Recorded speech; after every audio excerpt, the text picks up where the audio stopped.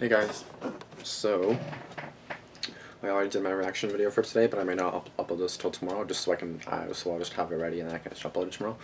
So this is going to be a reaction from Stephen D. He does have a fair amount of subscribers. I don't know why I'm not subscribed to him. I'm going to do that right now. There he has another subscriber now. So this video is A Doctor Became My Stalker. It's 6 minutes long, so maybe it'll be a good video. Let's see. I have watched his videos before, I just never did a reaction to them, so this will be the first time. So let's see how good this one is for my first reaction video. Let's get into it. A week before Kim's 10th birthday, she walked to the corner store with a $5 bill and picked up a jar of ragu for her mom. On her way home, a man she'd never seen before began talking. "Hi," he said cheerfully. "My name is Dr. Ramsey. I'm a pediatrician.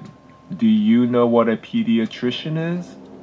Kim walked along silently, not replying and fervently hoping he would take that as a sign he should leave her alone.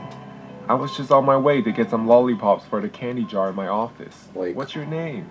Thankfully, they were nearing her house, so she ran forward and went inside. What do you want? Kim didn't know it then, but that was the beginning of a very long and very scary ordeal. Do you know what a pediatrician is? It didn't take long after that for Dr. Ramsey to begin showing up. He would drive by nearly every day, smiling and waving. Kim told her mom, who said maybe it was on his way home from work. But then the phone calls began. Kim's dad asked about the day Dr. Ramsey followed her home, and if she talked to him. He said she wasn't in trouble, but that she needed to tell him the truth. Kim told him no, and he asked if she was sure or if she could be forgetting something.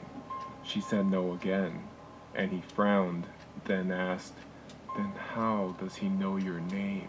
Exactly. Kim didn't know. It turns out that was not all he knew. He knew her sister's name as well. Neither Kim nor her sister were allowed to answer the phone, and he called several times a day.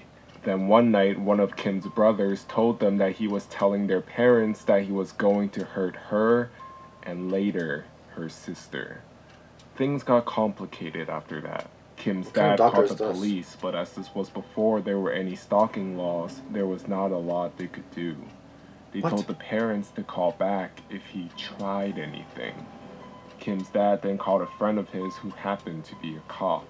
For the next month, her dad's friend escorted her to and from school. She couldn't go outside alone anymore. Then one afternoon, all the siblings and their mom were in the kitchen, when all of a sudden one of the brothers saw a glimpse of someone in the garage. Dr. Ramsey came bolting out of it and the brother chased after him. They ran all the way to Cherokee Park where he lost him in the trees. Kim's parents called the police again, but nothing came out of it. The only information they had was a description and a name that was almost certainly fake. A couple weeks later, the family woke up to something horrific happened to their German Shepherd. Oh my God. The cops said there was no evidence it was him and ruled it accidental, but none of them believed that. His phone calls became more informative in the meantime. That night, the dad put in some carpenter nails in the bottom of the French doors until he got a new lock ordered. Her parents had to go to a company event for her dad's work, and the older brother was at a skating event, so only the three younger ones were home. Oh no. Suddenly, the top of the French door swung inward, and in the few milliseconds before the nails in the bottom caused them to snap back, Kim could see his silhouette. The sisters crept down to the brother's room to look.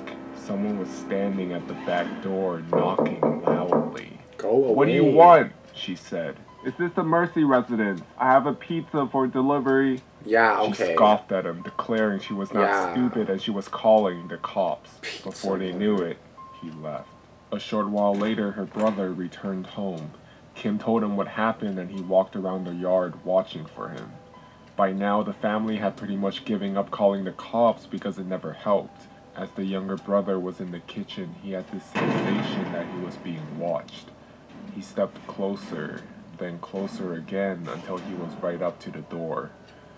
There on the other side of the window was Dr. Ramsey smiling back at him.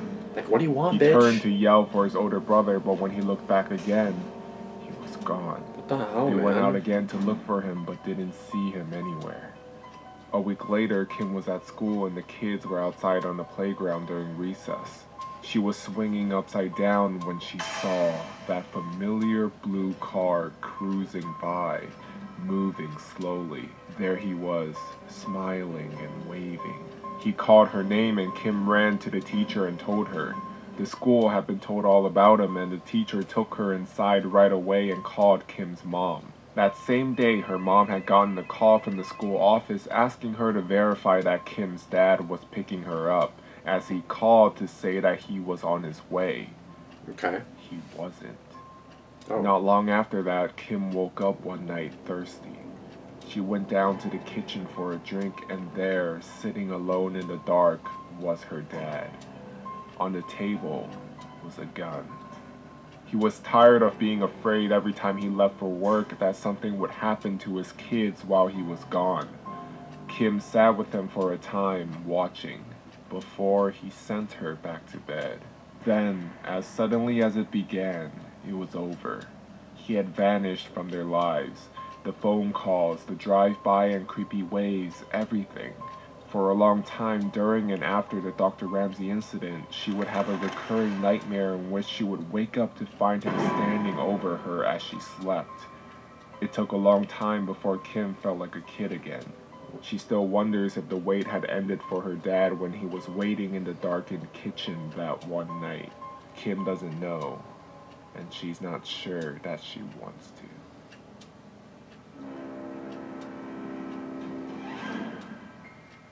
That was a good story.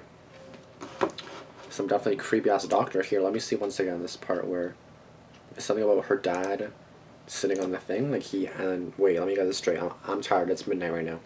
But so he, shit.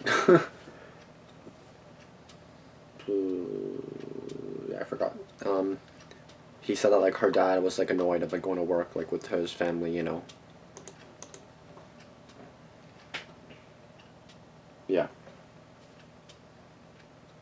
Just ask. Sorry, I don't know what I'm doing. What am I doing with my life? Okay. He said something about not being like, you know, so like he was like sitting there waiting like for the guy to come, right? Because like he was nervous that he would come back or something, right? So he had the guy next to him, and then eventually it stopped.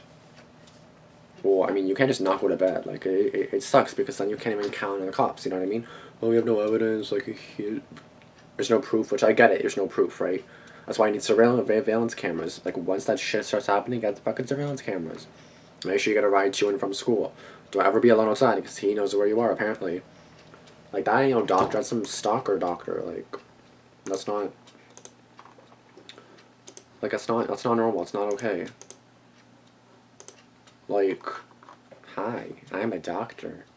I'm a pediatrician. Do you know what a pediatrician is? Like, okay, bye. Like, oh yeah, it's the pizza guy. Yeah, fuck you, it's a pizza guy. You can suck my ass. You are not the fucking pizza guy, bitch. Anyway, sorry for the random whatever the hell's. Oh, that's what. Okay, cool, coolio. Anyway, yeah. So I don't know what else to say. I'm probably gonna release this now just because I have to edit it first, but I'll probably upload it now because I'm probably not gonna go to bed until 1 in it. Anyway, tomorrow is my Friday. Tomorrow is Wednesday, but tomorrow's like my Friday, and then I'm off for 3 days. Thank God. Anyway, I'll see you guys in the next video. Thanks for watching. Peace.